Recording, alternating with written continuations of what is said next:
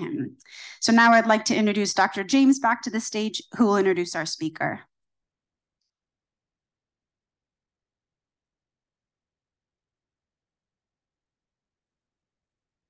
Thank you, Jamila, and thank you all. I'm just going to take a minute.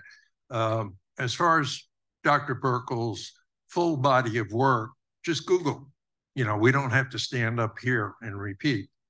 But if you don't know who Dr. Burkle is, you may be at the wrong meeting. And that's the impact the man has had. The reason this concept came up of having a yearly lecture in his honor was because no matter who I ran into out there, Dr. Burkle was my mentor. And that speaks everything. So I will leave it to the internet for you all to fill in the gaps. Now, I would like to introduce the person who's been selected as the first Burkle delivery.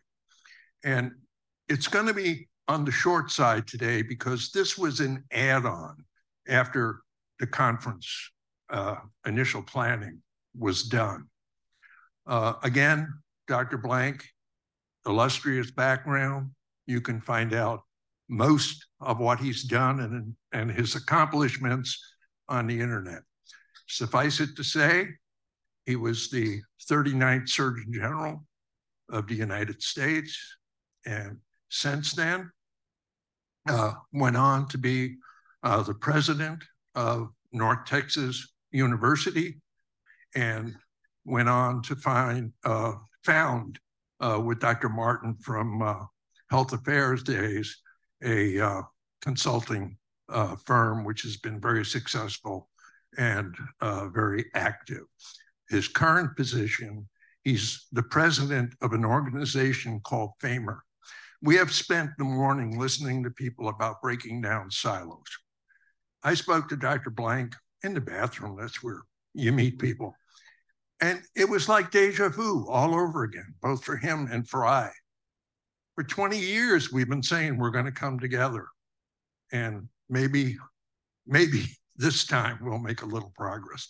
But without further ado, I would like to introduce Dr. Blanck. And the reason he's connected with Dr. Burkle is his current work, which is a footprint, a global footprint, which was very near and dear to the heart of Dr. Burkle. And this has to do with ECFMGs and an organization called FAMER, which I think we all need to learn about. With that, Dr. Blanck.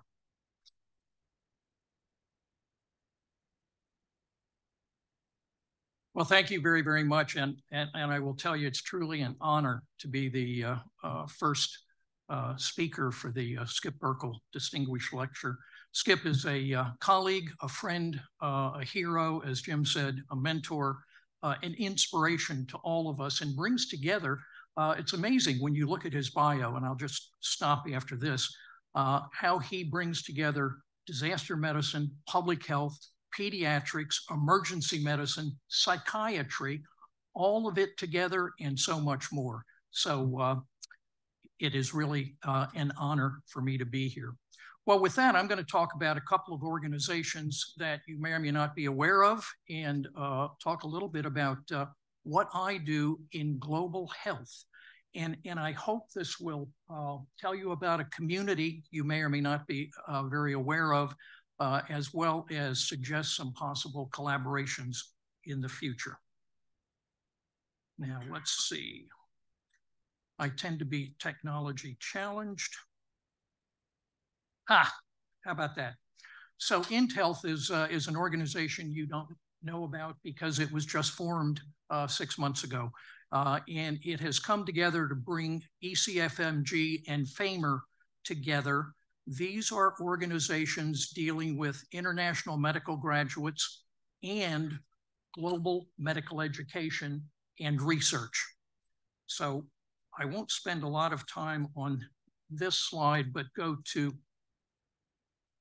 ECFMG and FAMER. You can see that we share values, we have been merged. We were separate organizations so that we could potentially collaborate and bring together all the elements of the global medical community, as well as the contributions that the international medical graduates make to our community.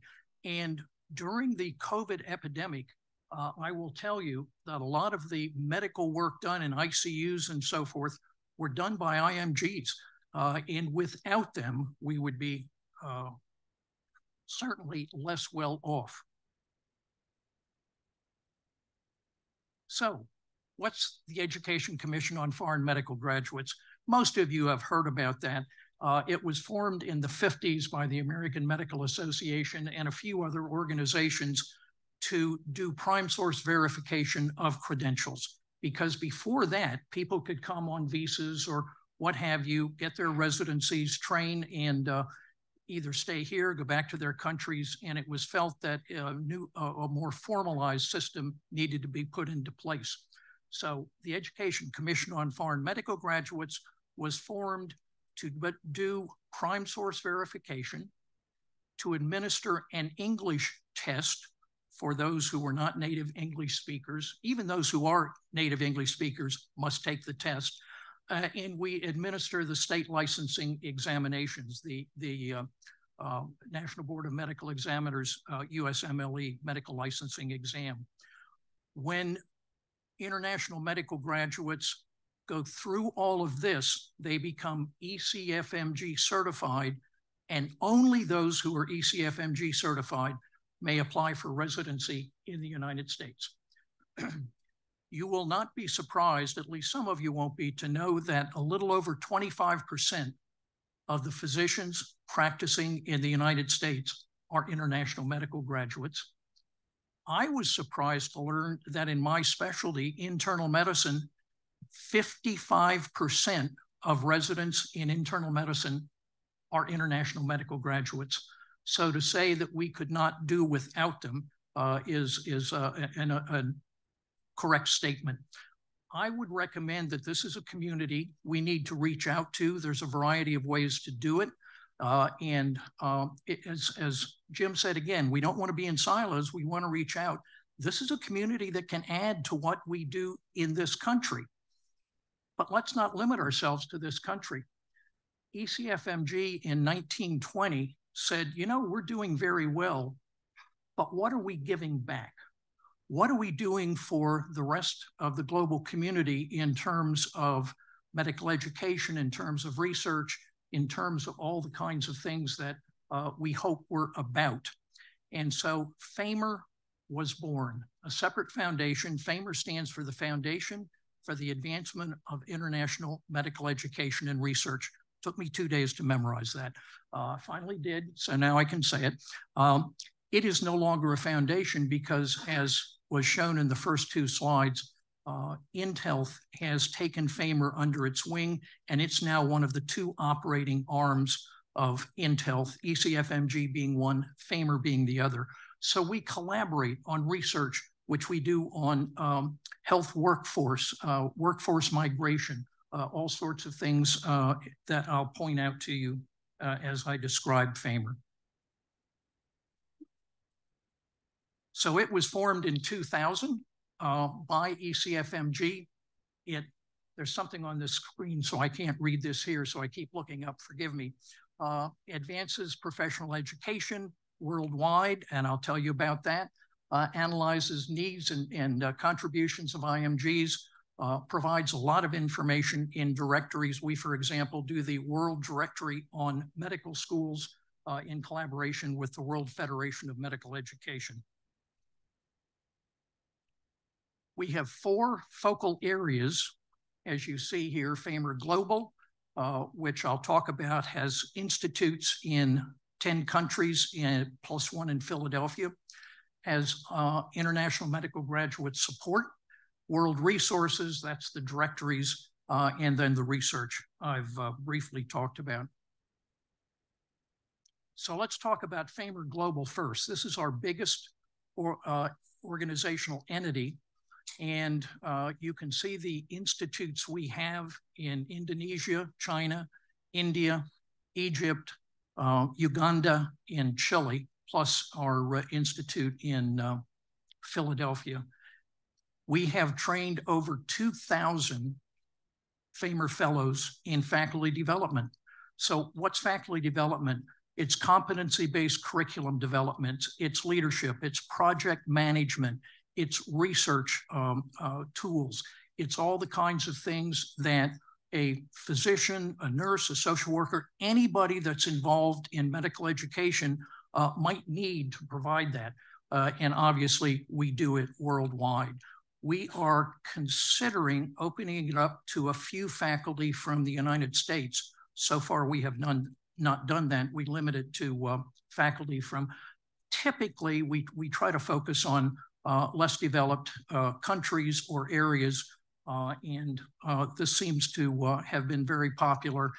We have, I cannot tell you how many applications for another FAMER Institute, so we are expanding, and we hope to get to as many as 20, but that's going to take about 5 or 10 years to get there. This is the FAMER International Graduate Support Activity, FIGS. And what we do here is try to bring to bear things that will assist international medical graduates coming into this country. The most exciting thing, and this is a new feature that we're putting out, is we have developed a module for an introduction to the electronic medical record in the United States. We give it to IMGs who have been accepted to residency free of charge. This is just support that we do for them. I have taken it, and yes, this will be a surprise to some, I have managed to get through it. It took me 3 hours. It usually takes people 2. But this is a very sophisticated tool with videos of how to use it, with all sorts of assists in it. We also, in the introduction, discuss things that many of the international graduates aren't aware of, such as HIPAA, privacy, and those kinds of things that we want to make sure they're aware of. And this was done, by the way, at the request of program directors in the United States. Excuse me, I'm a little hoarse here. We have found this to be very popular. We piloted it this past academic year, and next year we will give it to all of the international medical graduates who are coming into residency. By the way, that number is somewhere around 8,000 per year. And for those applying to residency, it's about 9,000, because 80% of those applying for residency match, compared to about 94% for USMD grads, 92% for USDO grads. So it's a very, very good representation, and most of those, even those not matched, eventually do get their residency in the United States. They may have to try a couple of times, but they do it. And there is some criticism, or at least concern, that, well, IMGs are taking residency positions away from US grads. No, they're not. Yeah, maybe in a specific specialty they might be, but the point is we still have more residency positions in the United States than we have total graduates, MD, DO, IMGs. So you may have to skew your residency choice. You may not get into orthopedics, but you can get a residency, and eventually virtually everybody does. Multiple choice quiz based on physical exam of patient. Can you imagine, this is MCQ, can you imagine doing a physical exam online? I couldn't, but in fact, oh, thank you very much. In fact, the person heading this has developed it. I took it and I did okay. I won't say I was superb, but how do you do it online? You have pictures, you have videos, you have auscultation, you have sounds. So you can do just about everything except palpation. And one of these days we'll figure that out as well. What we're doing with this are allowing IMGs to take it as an extra credential so that they can demonstrate competency in this area. Program directors have expressed some interest in using it as a way to assess trainees in their program as well. And then finally, we're comparing the pathways exam. Most of you know that we had simulated patients, actors, and we did a real-time patient examination test for both US graduates as well as IMGs. That was stopped during COVID, so we developed other methodologies for assessing competency in history taking, physical examination, and we're looking at whether it really measures what we hope it will. Now we come to the directories, and first of all is the World Directory of Medical School. Anybody can subscribe to this. It's actually free, so you don't have to subscribe. You can get it. Well, you do have to subscribe. We need to know who you are and where you are, but you can get this. And it is an up-to-the-date listing of every medical school in the world. This is a daunting task because there's probably 100 to 150 new medical schools every year. It seems like every week, but it's only every year. And then there's some number that fail and go away, but we do this. Then we also have DORA, which is the Directory of Organizations that recognize and accredit medical schools, because we're very interested in accreditation. And that, again, is available to you. We work with the World Federation of Medical Education. And lastly is GGPEP, which I contend is the coolest acronym ever. GGPEP stands for the Global Guide to Physician Education and Practice. And it's a description of the health education system in every country of the world. We've done 51 countries so far, including India, which took about half the time because it's huge. But this is something that we'll get up probably to 120, 130. Some of the smaller schools we won't deal with. And it's going to be a resource for regulators, for anybody interested in medical education on a global sense. And this is a very, very cool thing that we're doing. And finally, the research. I'm not going to go into it in great detail, simply to say that we look at healthcare workforce, regulatory scope, assessment tools. We publish articles on this everywhere. And it's something that, as we talked about research this morning, it occurred to me, this is an area ripe for collaboration because in our faculty development, we really emphasize public health. We really emphasize a lot of the things that we're all about here, and the research we do has to do with that too, in Africa, in China, in Indonesia, and India, and so forth and so on. So with that, I will end my all too brief talk. Jimmy said I can't talk more than I already have, and say thank you very, very much. I appreciate your attendance. Take care.